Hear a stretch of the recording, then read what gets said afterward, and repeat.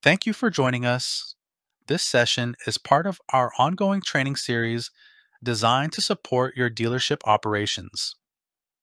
In this training, we'll walk you through how to order plate inventory. One thing to note is that you will not be able to order inventory until you have reached less than or equal to 50% of your allotment. Now, let's get right into it.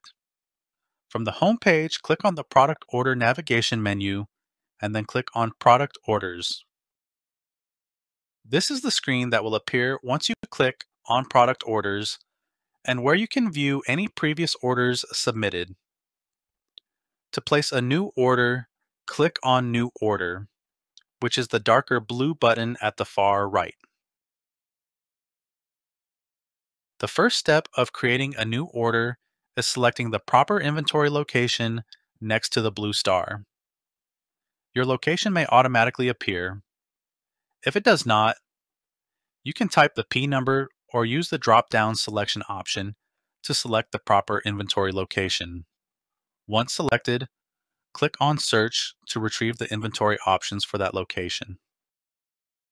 As previously mentioned, the inventory options for that location will appear.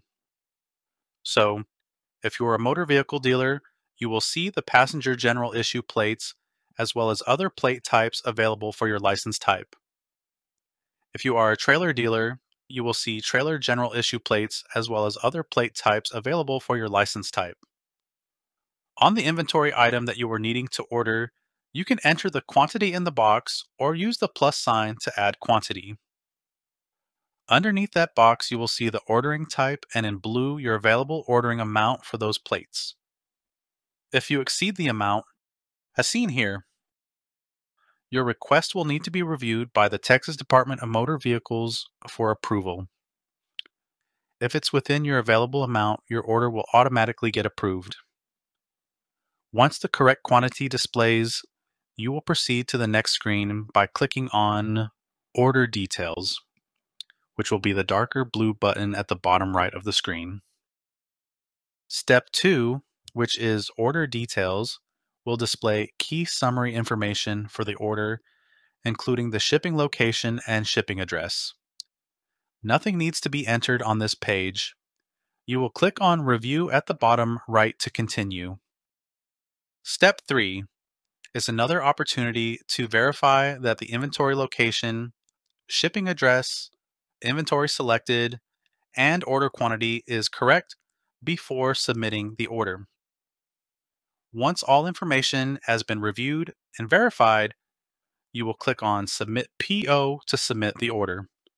A pop-up box will appear letting you know the order was successfully placed. Click Done on that pop-up screen and that will take you back to the product orders landing page. Once this order is received, you still need to receive that inventory into the IMS, which we will discuss later on. Let's now quickly discuss viewing order details. Once the order has been placed, you are able to view order details and check the status of the order. Some statuses you will see are ordered, shipped, approved, or denied. These statuses will automatically update in the system when those changes are made to the order. To view additional details for that order, click on the ellipses, which are the 3 vertical dots, under Actions, and then click on Order Details. When the Order Details page appears, you will see a summary of the order, including the preview of the inventory ordered, inventory facility, which is the inventory location, shipping address, contact information, and order date. You can also click on Notes at the bottom left of this screen to view additional notes and information.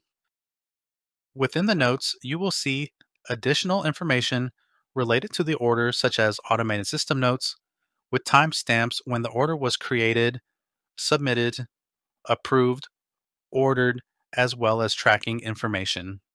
You can also add notes, or notes can be added by other system users related to your order. The note type and entered by columns will indicate whether the note was created by the system or a user. Let's now cover receiving inventory. As mentioned earlier, After you have placed an order and when the inventory comes in, you still need to receive that order in the IMS. In general, orders will take approximately 3 to 5 business days. It's important to verify accuracy of the order once received. Please make note of any issues you encounter with any packaging or delivery issues. To receive inventory from the main inventory management system menu, click on Inventory and then click on Order Receiving. On that page, you will see a play button to a tutorial on how to receive that inventory.